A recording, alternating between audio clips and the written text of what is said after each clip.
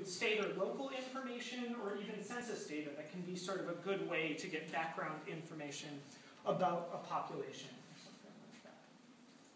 So if we kind of like take these two schemes and crosshatch them, we get 4 different categories of data that I think are helpful to really think through when you're addressing a data needs assessment. Because you can see sort of whether the data they have falls into one of these categories and where the data they need falls into these categories.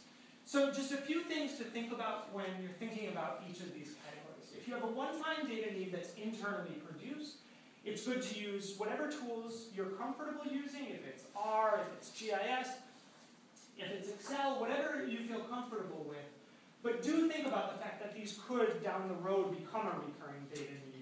And that it's very important still to document your methodology so that if there's ever a question about where these numbers came from, people can go back and see exactly what you did. In terms of externally produced data, this is where you should use like all of your research skills. This could be, just because you're thinking about data doesn't mean you necessarily need a data set. If there's some number that they need, there might be like a scholarly research study where someone went and took a sample and did some sort of analysis and came up with the number you're looking for. So it doesn't necessarily, it's not always going to be like a data set that says, okay, for Washtenaw County, this, like the cost of doing X is this. Like that data set might just not exist, but there might be someone who did a research study in Washtenaw County or did a research study in a similar county that could produce estimates that will be helpful.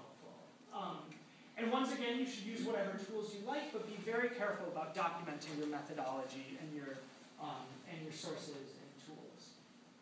So I have a feeling, though, a lot of the questions you're going to be addressing are going to be in this recurring data need category. So one thing to think about for internally produced data is think about the organization and the collection. Does it lend itself to analysis? Is it easy to go from the collection to the analysis without adding a lot of additional steps for people? And also think about how it's organized in terms of the questions that are asked and these kind of things. I can also share these slides with everyone who's, I assume, taking pictures of this chart. I think we can send it out somehow or something like that. And then also, it's very important to think about the costs and benefits of gathering more data. If an organization says, we'd really like to know this, but it's something that's going to take a team of 10 people to sort of develop, then there might be other recommendations you can make that are less costful on the organization. Because especially working with nonprofits, a lot of them are sort of completely strapped for time and money and these kind of things, and using as much as possible to sort of achieve whatever their mission is. And so you have to be very careful about balancing the costs of additional data collection or data analysis.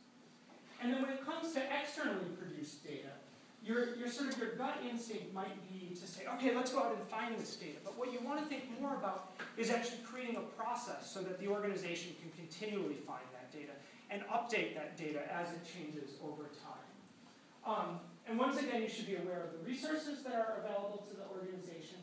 And then also, I think it's really important here to think about how this process can be updated. I think we tend to, when we're dealing especially with government-produced data, to assume that it's always going to be produced in the exact same way and be accessible in the exact same way. But because of funding issues, this is rarely the case. Oftentimes, the access to different data sets changes every 2 or 3 years.